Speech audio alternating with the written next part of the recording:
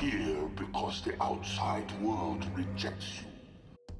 Hey, what's up everyone? Welcome to another video. Recently we've been covering more moments from the early days of the Ninja Turtles. These are moments from the original black and white comics published by Mirage Publishing back in the 80s and 90s. So the very first Ninja Turtles that ever existed, even before the original cartoon. And yeah, there seems to be just so many cool moments to discuss from these old stories. And today we're going to jump into another one. The very first time the Ninja Turtles encountered Utroms. So those little brain creatures that look like Krang. How did the Turtles cross paths with these things? What was it like when they first met them? We're going to discuss all of that and much more in today's video.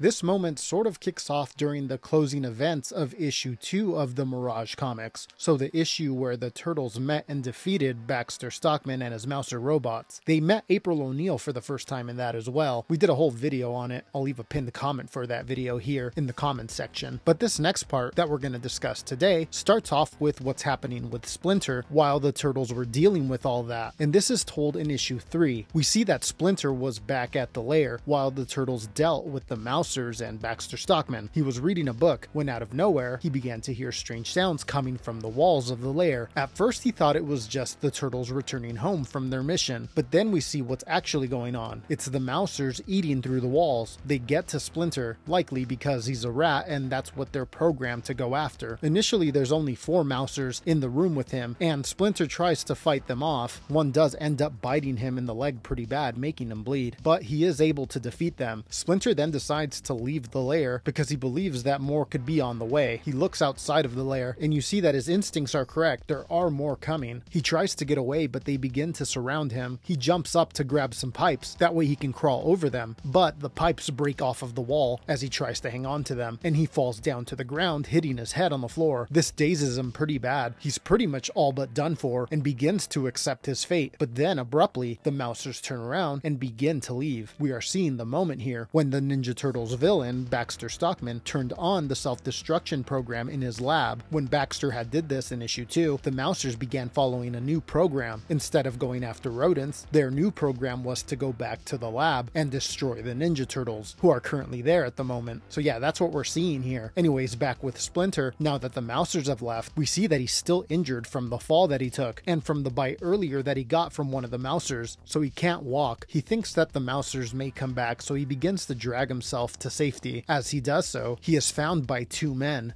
wearing gear with the initials TCRI on it. It appears that these men just think that he's a regular overgrown rat, that the Mousers left half dead. The size of Splinter doesn't really seem to faze these guys. One of the men starts talking about putting Splinter, out of its misery, but then Splinter begins to plead with them not to shoot as he passes out. Now, seeing Splinter talk like this does surprise these guys. So yeah, for some reason Splinter's size doesn't seem to get these guys' attention, but the fact that he can speak makes the difference. Because of this, the two guys start inspecting Splinter. They say that he's lost a lot of blood and that they should take him back to the infirmary back at their TCRI building. Later on, we see that we're now at the TCRI building. We see the men that helped save Splinter's life and it looks like they just finished up working on him. They let him recover in a bed as they go to take a break. We see that Splinter eventually wakes up. He sneaks away from his room and he starts going through the halls of this building. He notices that the building is unusually quiet. There's no one in there except for one room where he hears people talking. He peeks his head into the doorway to see who's in the room. What he sees shocks him. It's revealed that the men who helped him earlier and saved his life are not human. Those were just like exoskeleton bodies and they were really these brain-like creatures that you see there, which we will eventually learn are called the Utroms. This is the debut of the species and a big moment in Ninja Turtles lore. These are the creatures that would eventually inspire the legendary character of Krang in a different version of the Turtles that would come out a couple years later. But yes, for Splinter, this is truly a shocking moment. He is stunned at what he's seen.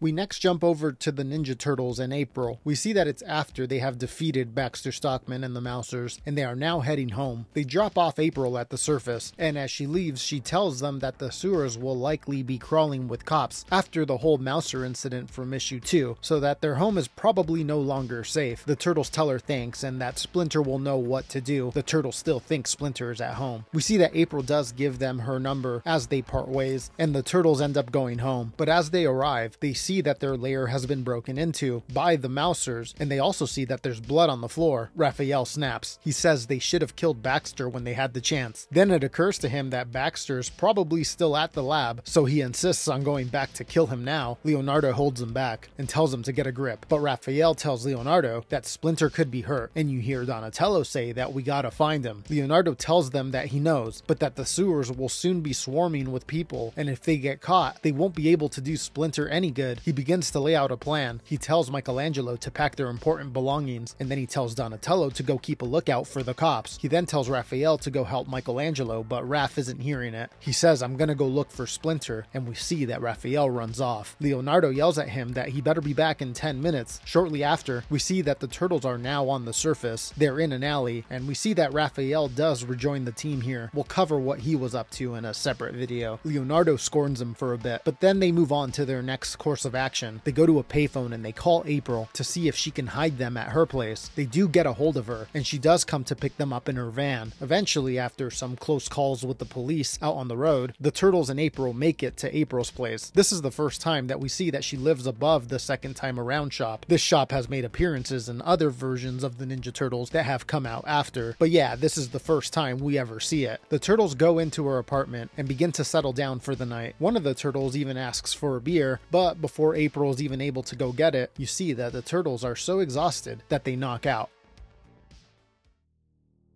A week passes and we see that the turtles have still had no luck in finding Splinter. The turtles fear that he could be dead by this point, but we do see Leonardo say that they will never stop searching for him. One night, the turtles go out to get some exercise. Jumping across rooftops, the turtles banter with each other. It's almost like they have forgotten their worries, at least for a little bit. They stop on one of the rooftops to take a breather. They discuss how it's nice to be up above and not down below in the sewers. But as they talk, we see that they're actually being surrounded by foot soldiers. We haven't seen the Foot Clan since Shredder's death in issue 1, so this is a big moment. They're back. A fight breaks out. The Foot Clan yells out for the Shredder as they throw ninja stars at the turtles. Donatello blocks the ninja stars with his bow staff and yells back for Splinter. The fight continues, and not before long, the turtles do end up winning. The fight is over, but because of the whole fight, the turtles are now on a different part of the rooftop. They now sit across from a building with the initials TCRI on it. This shocks the turtles. These are the initials that were on the canister of ooze that mutated them 15 years ago. The turtles want to go inspect the building, but Leonardo points out that Michelangelo got hurt during the fight with the Foot Clan. He has a pretty bad cut on his arm. Leonardo says that they better go patch him up and return the following night. The turtles then end up going back home with April.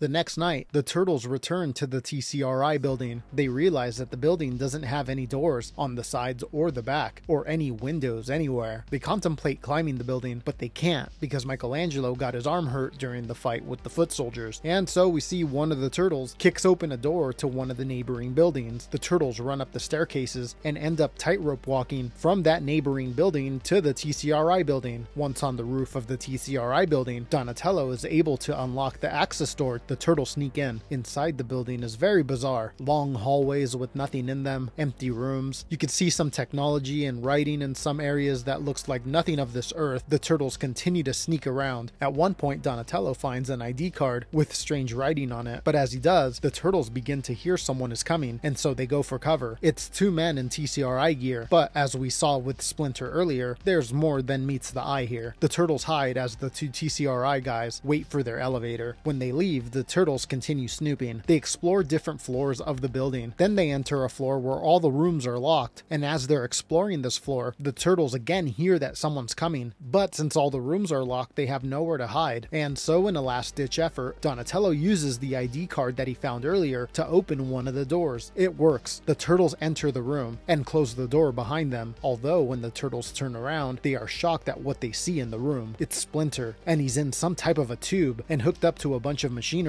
The turtles freak out. Raphael even begins to cry. He thinks Splinter is dead. Raph goes to break the tube that he's in, but Donatello holds him back. He tells Raphael that Splinter isn't dead. As all this is happening, by the way, the Utroms are alerted that there are intruders in the building. We see during this part that the Utroms' robot bodies are fully exposed here. They don't have those human disguises on that we saw earlier. The Utroms end up storming into the room where the turtles are, and they have their weapons drawn. Although before they went into the room, you did hear them say to each other to set their weapons to a quarter charge. Anyways, they charge in and they tell the turtles to drop their weapons, but Leonardo says no way, and the turtles begin attacking the Utroms. A small battle breaks out, and we see that the turtles fight the Utroms for a little bit, but don't know what to make of them. Donatello says that they need to find an exit. They enter another nearby room, which one of the Utroms calls a translocation matrix chamber. The turtles are eventually cornered again in this room, and you see that the Utroms do not want them by the machines that are in there. They tell the turtles to step away from it, but Leonardo tells the rest of the turtles not to listen, that the machine must be important and could be the only thing saving them at the moment. This standoff though can't last forever, and so Michelangelo tells Leonardo that he sees a door across the room, that it could be an exit. Michelangelo tells the rest of the turtles to make a break for it, that he will hold off the Utroms. It's a hard decision, but the turtles agree, and they begin to walk across the machine to get to the door on the other side of the room. Meanwhile, Michelangelo jumps up to grab some cables to flip over the Utroms and attack them from behind. As he grabs the cables, because of his injury, he slips and he falls onto a control panel. This is the control panel for the machine that the turtles are walking across. This activates it, and something begins to happen to the turtles. They all begin to glow, and then they start fading away. Michelangelo thinks something bad is happening to them, and he breaks free from the grasps of the Utroms and joins his brothers.